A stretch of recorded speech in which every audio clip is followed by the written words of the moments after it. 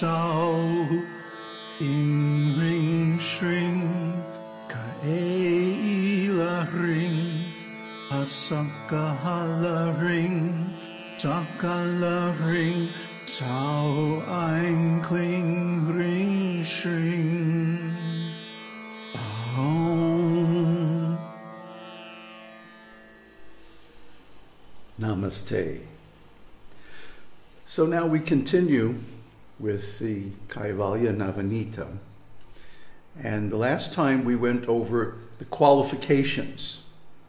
So just to review very quickly, the qualifications for enlightenment are viveka, discrimination between the temporary and the permanent. 2, indifference to the enjoyment of pleasures, here or hereafter. 3, the group of 6 qualities. And the 6 qualities are sama, control of mind, dhamma, control of senses, uparati, cessation of activities like material activities related to family and the body in general. Titiksha is control of the passions, including endurance. Samadhana, according to the sages, is settling down the mind so it concentrates on the truth.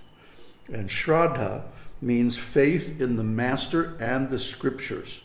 And finally, the 4th quality is longing for liberation. Let me out of here. So now let's continue with verse 11. No one can achieve anything in the world without being properly equipped for the task. For the same reason, only those who are equipped with these 4 categories of prerequisites can gain illumination. A novice cannot get it so readily. If so gained, it follows that the person has been successively purified in countless incarnations in the past. So, this is not the first time we've been here. Huh? All the scriptures say this from the very beginning. In fact, it's almost like the first thing you learn in spiritual life about reincarnation, the round of births and deaths, karma and rebirth, samsara, etc. These are like the very first things you learn on the authentic spiritual path. We're not talking about the silly Abrahamic religions. They don't know anything. They used to, but they forgot about it. And because they got mixed up with politics, it became a big mess. But all the Eastern religions accept that this is not our first life. And here's the proof. Why are people born into different situations? Some are rich, some are poor, some are intelligent, some are stupid. Most are stupid. And you find them with a vast different symptoms of preferences, tastes, knowledge, intentions, and so on. How is that possible if there is no prior cause? Now, of course, the materialist rascals will say, it's just a matter of chance. But we know in life, nothing is really chance. Everything has a cause. Maybe chance is one of the immediate causes, but the original cause is something much more intelligent. Look at this world. How can this beautiful, amazing, inconceivable, sometimes terrifying world exist unless it was planned? You know, if there's a very complicated machine, like a big computer or something, doesn't it require a scientist or someone knowledgeable to design it? An engineer to build it? A technician to maintain it? Without that, the whole thing would fall to pieces, or it wouldn't work in the first place. So in the same way, we look at this complicated construction of the world. There has to be a creator. There has to be something like karma to guide the process of cause and effect. And make sure that everyone gets exactly what they deserve. So when we get sick and tired of this,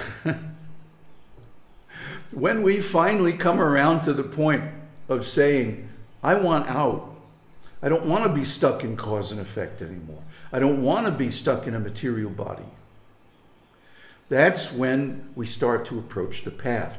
And then the other qualifications and prerequisites are added one by one as we do the work of sadhana. Verse 12.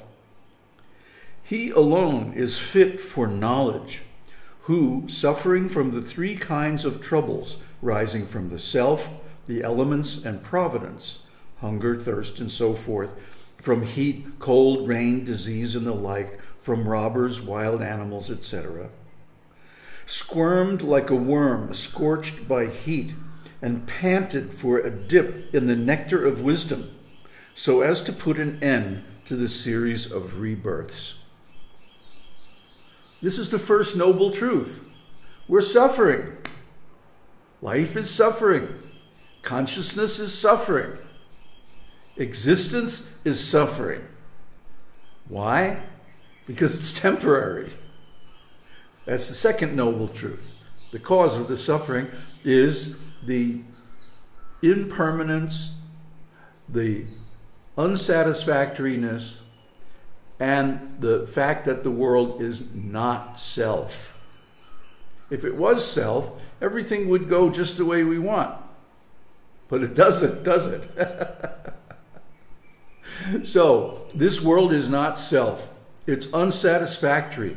Whatever we get in this world is never exactly what we want.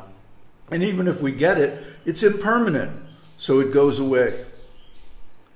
So once we get sick and tired of this, and we finally turn our attention away from the world and start to look within and start to develop the qualities that lead toward self-realization, these are the lower levels of the four vadas. In the Ajata-vāda, we practice karma yoga, which means we practice the virtues, truthfulness, nonviolence, equanimity, and so forth. And we do a lot of religious rituals and penances, charity, and so on to give us some good karma. Because unless we're at least a little bit out of suffering, how can we meditate? How can we approach the absolute truth? How can we study the scriptures? How can we even conceive of the idea of liberation unless we're in a fairly good material situation? So that means we have to cultivate good karma. So anyone who has a fortunate birth, where you have adequate wealth and shelter and other facilities, adequate leisure time, because this path takes a lot of time. Somehow you have to arrange your life so that you have the time to do all of these necessities of sadhana. Without accomplishing these prerequisites, as we've gone over, then you're not fit to approach a real master. That doesn't happen until you have developed devotion and steadiness and determination, dedication, and so many other good qualities. These are developed in the second stage of bhakti yoga, along with love. So one must have a love for God. One must have a love for truth. And one must be ready to dedicate oneself to the master. And then only can one approach the real path. Verse 13. As the desire for liberation grew, he became unconcerned about his wife, children, and property, ran away from them like an antelope which had extricated itself from the noose of the hunter, and sought a holy master and respected him with all his heart. See, so this is the thing. One has to become free from care for the world. All the way back in the very beginning of this series, back in, I don't know, what was it, 2012, 2013? We did a series on existentialism called Being in the World. And this is one of the chief causes of the existential dilemma identified by Heidegger. Care for the world. As long as we care about the world, either to enjoy it or dominate it, or caring about what other people think of us, or any kind of care for that outside, exterior reality, we're trapped by it. The needs and the attitudes and the whole process of the world then takes precedence over our own internal opinions, values, intentions, and so on. So this has to be remedied. This is the very first thing that has to be remedied before we're ready to approach a master. We have to become detached from the world. We have to become that we don't care about the world. We don't care what other people think. We don't care about our prestige in society. We don't care about money and so on. This has to become our mindset. This has to become our attitude. And this is called renunciation. Renunciation doesn't necessarily mean that we physically leave everything. But what it means is that we become inwardly detached. We don't care about it anymore. And if it gets in the way of our self-realization, then we're easily give it up. After eagerly saluting his master, he stood up and sobbed out his heart, saying, "O Lord, I have suffered long the torture of worldly life, which is after all so false. Gracious Master, save me by tearing off the cords which bind me to the 5 sheaths, so that my heart may be at peace." The 5 sheaths is also something we've been talking about for years. And they are the Annamaya Kosha, the physical body, Pranamaya Kosha, the energy body, Manomaya Kosha, the mental body, Vijnana-maya Kosha, the intelligence or causal body, and Anandamaya Kosha, the bliss body, consciousness, ecstasy. So when one realizes that these are not protections, these are not coverings or bodies to like a possession, they are actually a prison that holds us in conditional consciousness, in material life, in samsara, birth after birth. So as soon as we realize this, then we don't care about even our own body, mind, intelligence, and so forth. This is real detachment. And this stage has to be realized before one is actually ready to embark on the sadhana that leads to liberation. The master lovingly considered him like a tortoise its eggs, looked at him like a fish its eggs, and passed his hands over him like a bird its wings over his eggs, and said, "There is a means to put an end to your rebirths. I will tell you, and if you act upon it, your rebirths will cease." So this makes reference to several Vedic passages, and again, it ties in with the Buddha's teaching, that a tortoise doesn't sit on its eggs. The tortoise lays its eggs on the beach and goes back in the water, but she's always thinking of them.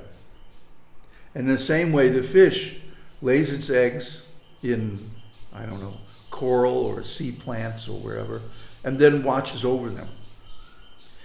And so when the master sees the disciple, he first of all considers him. He observes the person. He thinks, can this one actually do the sadhana required for liberation?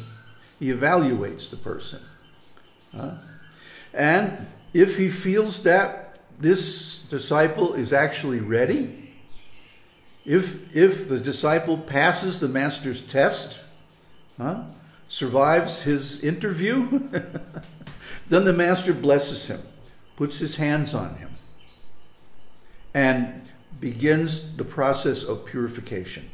And he says there is a process that leads to the cessation of suffering. And this is the third noble truth. See? So all these things come together. They all fit together. All these authentic paths. And where we're at now, or where the story is, is the beginning of the Ajata-vāda. The Ajata-vāda is the third level in the Chaturdarshanam. And it's where the real meditation takes place. It's when the world is viewed as a mere appearance, not reality. The reality is inside. The reality is consciousness and awareness.